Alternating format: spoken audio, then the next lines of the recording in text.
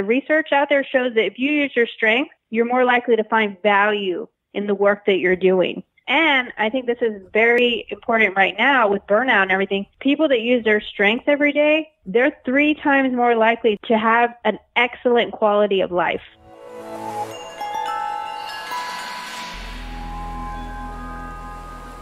Welcome back to the Faculty Factory podcast. This is Kim Skorupski.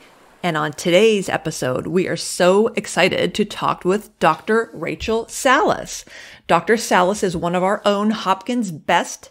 She is an associate professor in neurology and nursing at Johns Hopkins Medicine, the director of interprofessional education and interprofessional collaborative practice, and the director of Neurology Clerkship.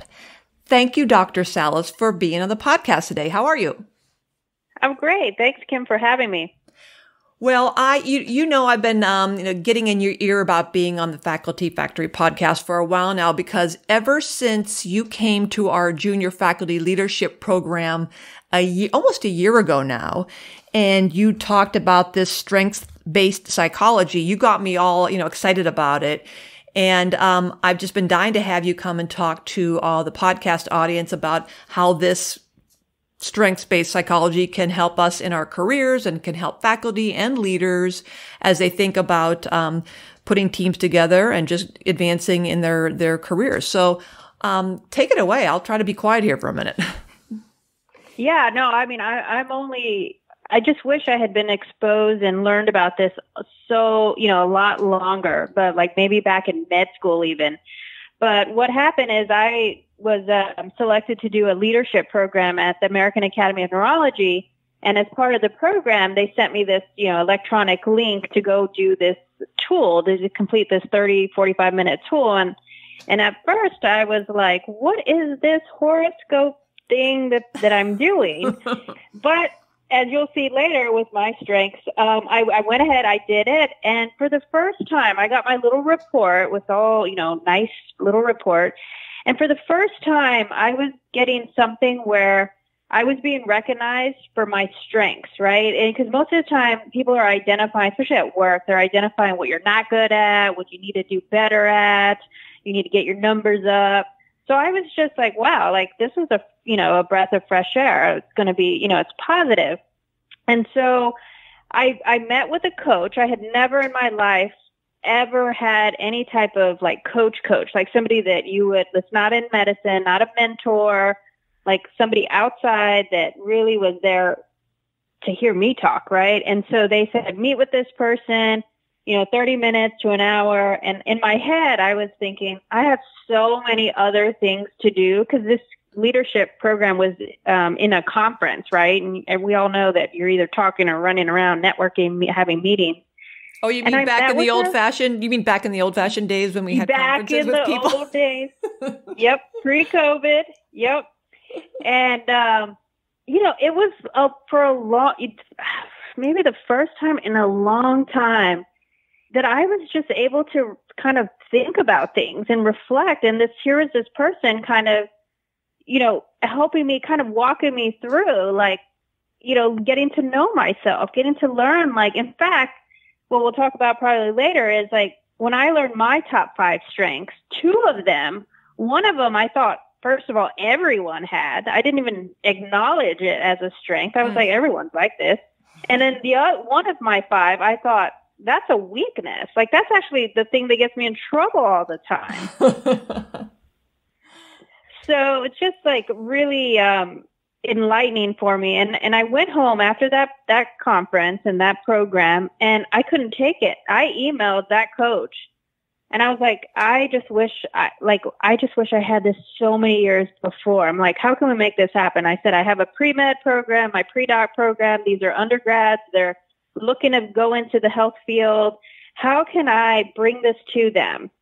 And, she got on board, Carrie, she got on board and has been working with me ever since. And that was a few years ago. And, for those of you that have gotten a coach and looked into this, it's not cheap, right? And so, I was like, how are we going to sustain this? And then Carrie gave me the suggestion. She's like, why don't you go get certified as a coach? And I thought for a second, that has to be the most ridiculous thing for me to do. I mean, I'm full time, busy. And she's like, no, you should just look into it. And so I did it. And I tell you, it was the best decision ever, because not only has it made me a better person in my work life and personal, but I'm now using strengths in my clinical practice. I'm doing it with patients. I'm doing it with my students, my programs. And now, my partner in crime, Dr. Charlene Gamaldo, who's now also certified in strengths, we are starting to do like professional development and leadership workshops to really kind of help others kind of tap into this hopefully a lot sooner than we did and really just see the benefits. Well, this is so incredible. And I hope, and I'm sure, I'm confident that people listening to this podcast right now are saying, well, tell us, what is it? And can you, so tell people what it is, the tool, and then can you start walking through this application with your trainees, with your patients? I'm sure people would love to hear some of your stories of how this happens.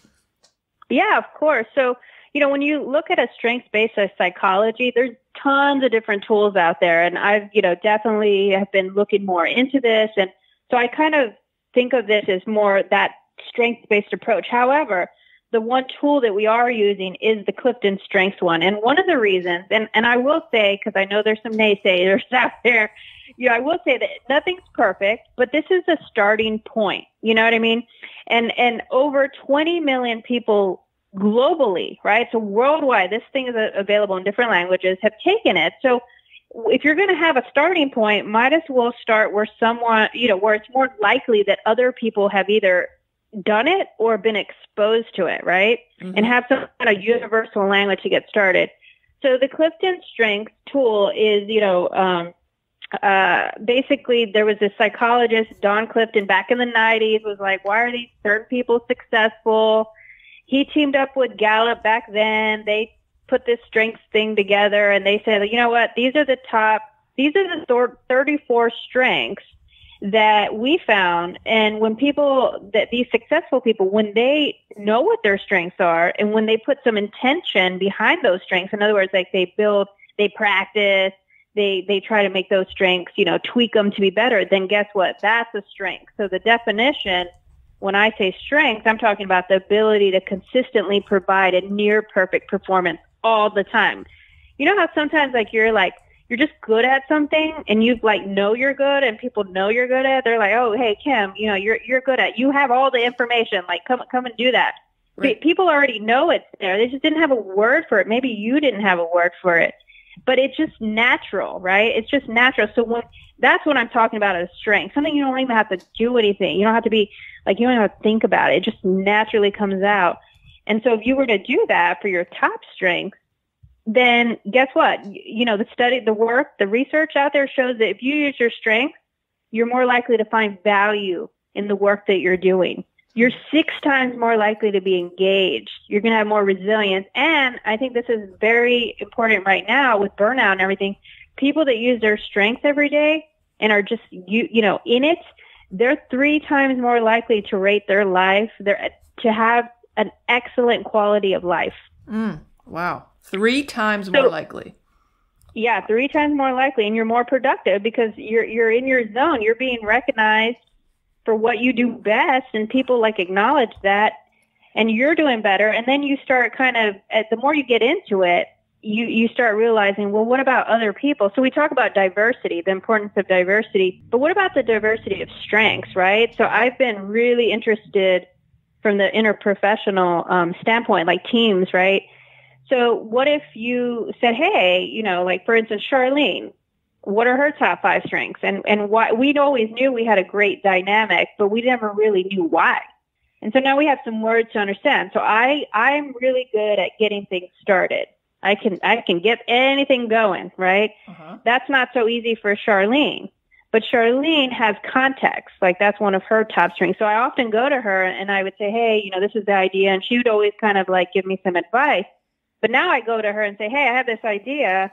I want to get it started. I need your context. Can you help me? Let's make this better. And what we found is by our language changing and by us understanding what she's naturally good at and what I'm naturally good at, our partnership has really skyrocketed. And we've even branched out. We're doing this in our sleep center. We're really recognizing, like our respiratory therapist, for instance, Danya, high in positivity. And if you think about it, you're in a busy clinic, patients get upset, there's just, things are happening. And I say, Danya, I need your positivity. I got to move on to the next patient, but this patient is frustrated. And she lights up because she's being recognized, and she knows she's good at that. She knows she's good at bringing that positive. And so she goes in, does her thing. I would say I'm a positive person, but I wouldn't say that it's always natural, right? And you just know what to say like it is for her. So it's just been a tremendous tool, in all the different domains of my life.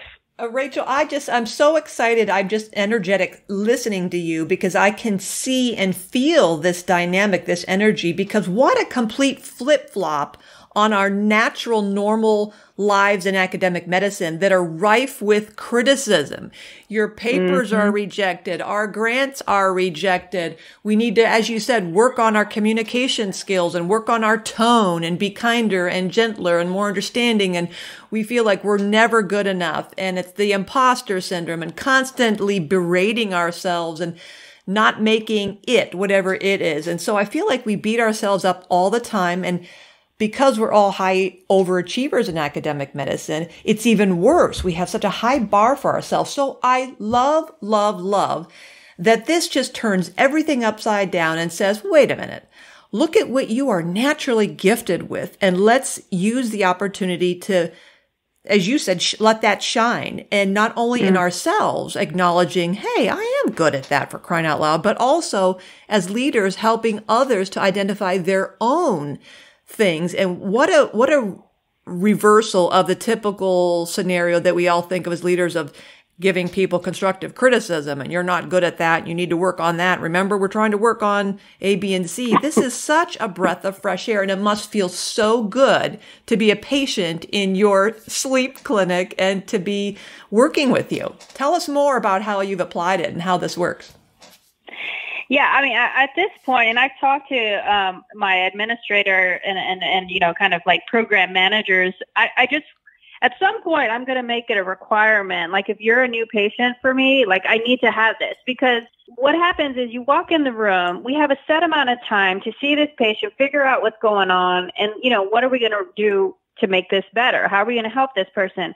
Back in the old days, there were more house visits. A doctor could go to the house. You would see the family members. You would see the environment. You would get, some insight on who they are, what they value, what their resources are. I don't get any of that. In fact, it's even worse because I have a computer in front of me, right? Right. And so you just don't get the full picture. But what if I could walk in and know, oh, this is my patient and this is kind of their top 5. They're high in analytical, for example. I know this patient's going to want to see the data. I'm going to have to highlight, circle some data for them, explain it. If I have another patient who is high in responsibility, that's another strength. These people will do, I know they're going to follow through the plan, right? So I know that they just need to know what to do, a to-do list. Yes. And speaking of to-do lists, and this is one of your strengths, achiever, right? So the achievers tend to love to have checklists, I did these things. What's next on the list? I got to get it done. When I have achievers in the clinic, again, I know that they're going to be motivated to do that. What's interesting, and this has been something I've been, kind of looking into, is when you have your strengths identified, we talk about them as strengths, but really, when you do the assessment, you find out oh, these are my top. I mentioned earlier that one of them I thought was one of my weaknesses, right? Yeah. And the reason behind that was because it was so raw. I couldn't control it. I didn't even know what it was. First of all, I just knew it got me in trouble, but I didn't know what it was. I couldn't understand it. But now, ever since I was well, that's my problem child. I'm going to work on it for a year. And I can tell you, I haven't had so much success since, right? So when I see people in the clinic, especially with sleep, right? Think about the people with insomnia, the worriers, the thinkers, oh, what do I have to do? What haven't I done? Oh my God, I got to do this. I got to do that. I'm wondering, is it their natural talents that are raw, just like my activator, right? Yes. So I was, this is perfect. And I wanted to put some words then around this because you've hinted at this twice. And I'm sure some people are saying, well, what are these words? What is this strength you're talking about? So you just mentioned your bugaboo is activator. Your other 4 strengths are individualization, strategic, adaptability, and arranger. So with this activator, can you give us a little bit of an insight to where you thrive and where you look for support to amplify those strengths? Yeah. So the activator, these are the people that get things going, right? Like I'm going to be honest, like, and I have insight because I've been thinking about this and learning about it. If you want to talk about weaknesses are not your bottom of the 34 strengths, right? That's just not who you are. Like, you're never that. But my weakness on the activator side, so sure, I can get things started like nobody's business. Finishing it, that's a problem, right? So I got to look to people on my team that are responsible, that are achievers. Like, they got to check that off the list, right? They're going to be a little bit more detailed.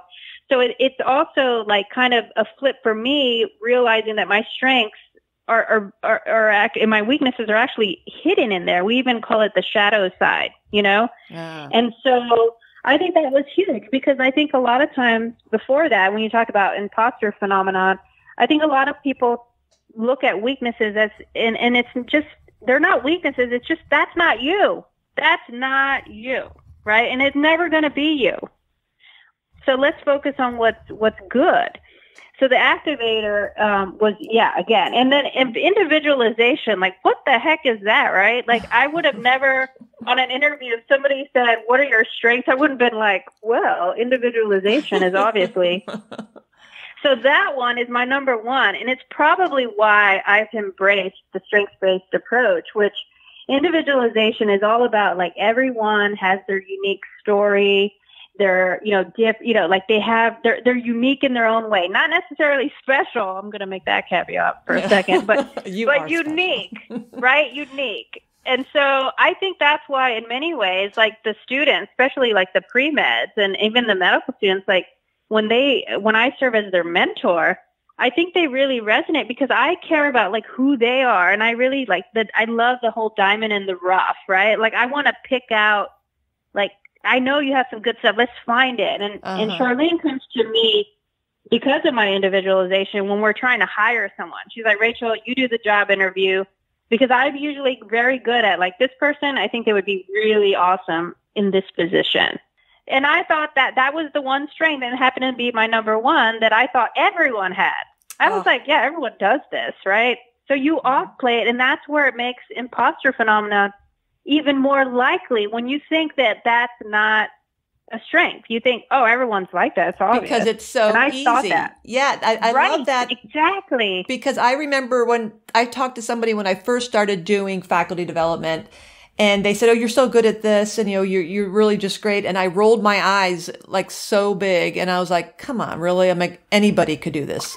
And I dismissed it and started walking out of the room, and she almost like physically grabbed me and said, no, wait a minute, you don't understand something.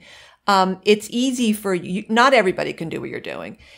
You're just frustrated because you think it's so easy, but it's so easy for you because that's your gift. It is. And she didn't use the word strength, but she said it's your gift. And I thought, come on.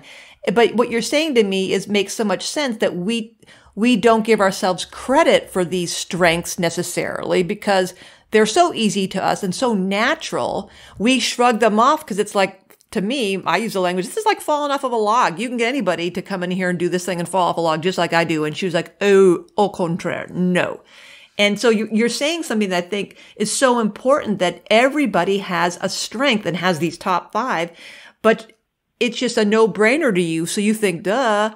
But it's not, it's a duh for you. But for a lot of us, we admire the way you do thus and such, that I could never do those things. So I just think it's so incredibly valuable on so many levels, personal, like you said, and career, and as a leader, to recognize that and applaud it, and then also help other people to see that in them.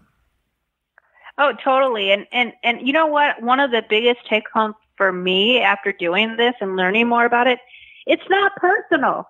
It's not personal, right? Like I remember even as a chief resident way back, and people would be like, well, why did you do that? Like, how come you didn't do this? And I'd be like, why are you questioning me? I'm the chief, right? and now I realize, like, no, they were probably just a learner. Or they just wanted to know why, like, because they're curious. Or what if they're analytical? They just looked at the data and, wanted to understand. Yes. And so I think now it's helped me kind of just like let it go. It's not about me. It's actually who you are, right? And it's not personal. And you're less defensive. I think the same thing with the Myers-Briggs when I learned I like the list making and organized and structure. And with all these things, I would tend to beat myself up with that and being annoyed with people for being so disorganized, in my opinion. But that's when I realized, they're a perceiver. They don't like to be tied to deadlines because they don't want to lose opportunities. Or if I push them to hurry up and get it done, which Jays like to do, hurry up, get her done, which can be a benefit for us. The weakness in that is that we can miss opportunities. And the P's are really good. The perceivers are good at saying, let's take our time. I like the process here. We don't want to miss something. And so that, when you say it's not personal, it reminds me of that personality preferences that you stop being so critical of people thinking, what a jerk, or he doesn't like me, or she's so mean.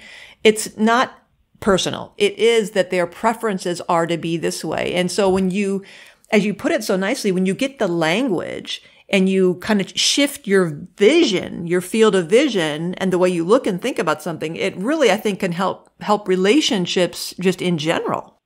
Yeah. I mean, it's been a great lens for myself to know, like, why do I get annoyed? Like when you get annoyed, I would just be like, it's that person, right? It's not me. It's that person. It's like, no, now I know, like, no, you're annoyed because you're an activator and you don't like it when people are like stalling. I don't like it when people say no, I'm like, no, I can do this.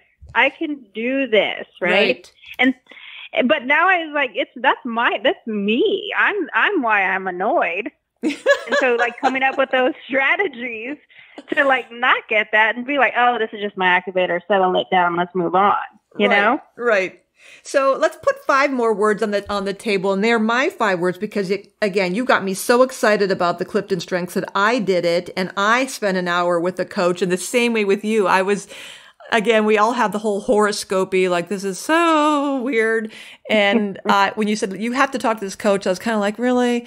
And the first like 5, maybe almost 10 minutes talking with her, I could almost hear her humor with me because I was kind of like harumphing and like, yeah. And then all of a sudden she started describing me and I'm like, oh my gosh, she's looked into my soul. She totally gets me. And then she had me hooked. And by the end of the hour, I was like, wanted to be her best friend because it was amazing, the insight. But my 5 words, my 5 top strengths are input, strategic, like you is also my second one, like it's your second one, futuristic, achiever, and intellection.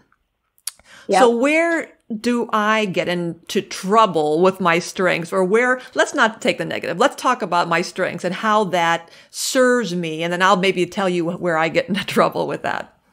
I mean, once I learned your strengths, I mean, again, I had some insight because like once you kind of know who you are and your language in the terms of strengths, you can kind of strength spot people and be like, Kim's probably, I don't know if she's a learner or input or what, but it's like, I've done this. You can vouch. I've emailed you and said, hey, Kim, like, do you know of any, like, I'm interested in this. Do you know of anything, or can you connect me with someone? You're like, here's the link, click here, there it is, because of your input. You collect things, right? You like save the papers. I'm sure your desktop maybe it's organized because of your achiever, but you have a lot of stuff and you keep it because it might be useful soon, right? Absolutely. And then, of course, you're strategic. But the other thing that I like and go to you for is your futuristic, right? Right? Thinking ahead, not just your strategic, but I love that you can bring in your strategic for your futuristic, right? So, like, for a mentee, right, if I say, Kim, like,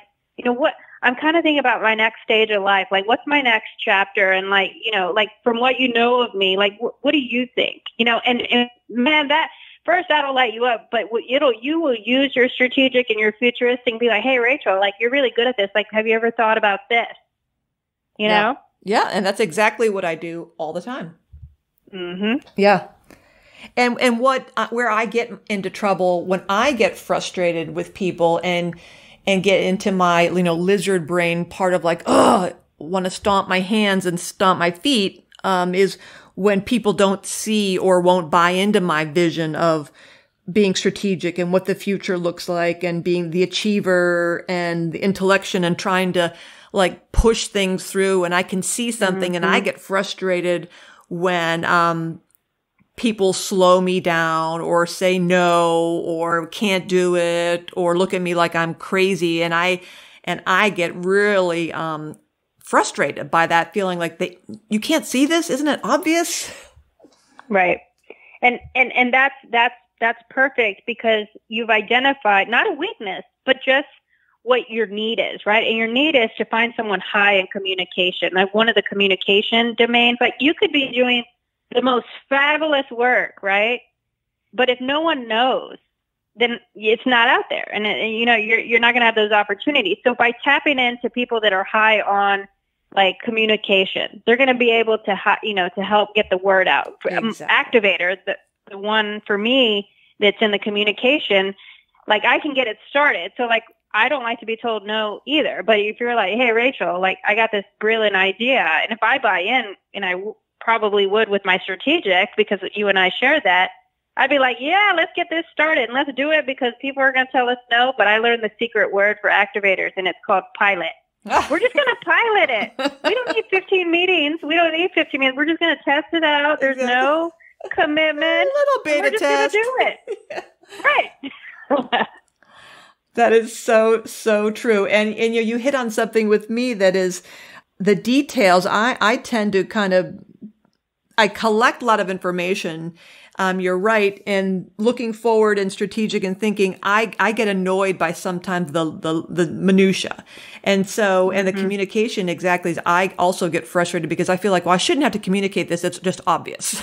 And so I have to make sure on my team, I have people who are really good at understanding the different ways to communicate, the different platforms. And, like you're really good on social. And I had to get someone who would slow me down and help me appreciate the value of this detail and communicating because I'm always like way ahead. And they kind of clean up after me and make sure everything is happening the way it should. So I've appreciated not only giving myself a little bit of leeway and understanding myself better and understanding others better, but looking for that complementing styles and recognizing where I might have challenges because of these strengths that are, if they're overplayed, just like in personality preferences, these things there's nothing bad about us, but when you overplay or are in stress, you can, go into the, overdo things and then you really find yourself struggling because you are missing some of those other key components. All the more important, as you mentioned earlier, diversity of everything. Diversity in all of its facets are just, as you said, this past year, you've been more successful than ever because you've been able to leverage all these strengths. And it's the same thing with me. If you got a team of people around you, all bringing diverse opinions and perspectives and strengths, oh my gosh, there's no way you can fail. There's no way. Right. Yeah. And the literature supports that. And I think that that's a lesson learned for me too, is like, with my adaptability and Ranger, like I can just like COVID hit. I was like, all right, moving along. Like, let's try this. Let's try that. We're going to change as we go. No problem. That is tough for somebody who is like very disciplined. That's another strength or responsibility. They're like, whoa, like whoa, there's rules. And I'm like, no, we can go with the flow and learn as we go. Yeah. So, but so now I've learned, like, Rachel, it's important to go for these people once you know that that's who they are, to just explain, right?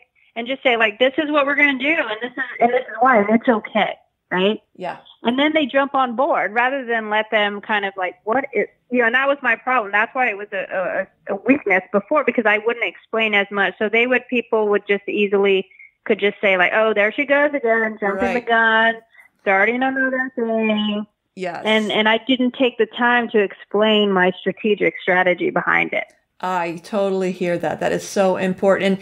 And it all comes from pausing, taking a moment. It's I think a lot of this is based in emotional intelligence, where you know yourself to better manage yourself. and knowing others to better manage relationships. This is just another wonderful tool that is clearly shown to have great success for you and your trainees, your patients, your career productivity, your research team. So I think it's wonderful. I'm sure everyone listening is equally impressed with the Clifton Strengths tool. Before we close out and I tell people how to get in touch with you, is there anything else you'd like to say or share with the group? I mean, I think that, like if you're looking for like just again, a new starting point that's more on the positive flip side than the negative, then you may want to check it out. And I'm hoping, with your support, Kim, through the OFD, the Office of Faculty Development at Hopkins, that we can I know we're going to do a test pilot like coming up in October and see how that goes. But, I think if people are really interested in that, that we could post some of these sessions and really build up not only individuals, but teams, so that we could all work together, have more wellness and get through, especially right now with everything going on in the world.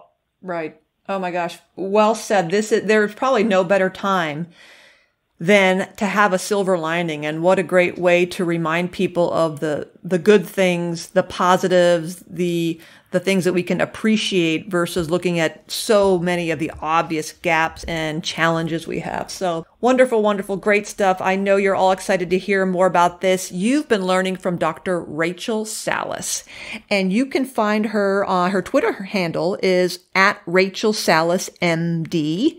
That's again, @RachelSalasMD. You can email her at rsalas3@jhmi.edu. Dr. Salas, thank you so much for spending time with us today on the Faculty Factory podcast.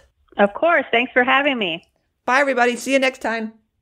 Thanks for tuning in to Faculty Factory Podcast. The mission of the Faculty Factory is to build and support a community of leaders in faculty development who share tools, resources, wisdom, and encouragement in service to our faculty members, schools, and institutions. We encourage you to go to facultyfactory.org to find out more. Get in touch with me, ask me any questions. Maybe you want to be interviewed on the podcast. Thanks for tuning in to Faculty Factory Podcast. We'll see you next time.